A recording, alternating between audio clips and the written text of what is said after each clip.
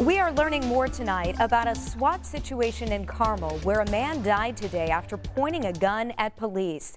The area right near downtown Carmel stayed closed for hours.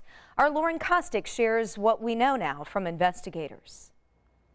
Well, the road is still closed off here with several officers gathering evidence. This happening hours after a violent shootout between a man inside his home and officers on scene. All of this happening right in the heart of downtown Carmel.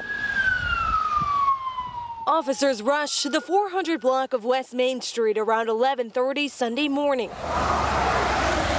after a report of a person threatening suicide. While on their way, they received another report of gunshots being fired from the home. When arriving, officers could hear and see those shots being fired out of windows and doors. Multiple cars and one police vehicle were hit. That's when police say the man raised a high-powered rifle toward officers, and they fired back. The 60-year-old man, Keith Scales, was shot and later died at the hospital. The scene was taped off from 4th Avenue to Meadow Lane for hours.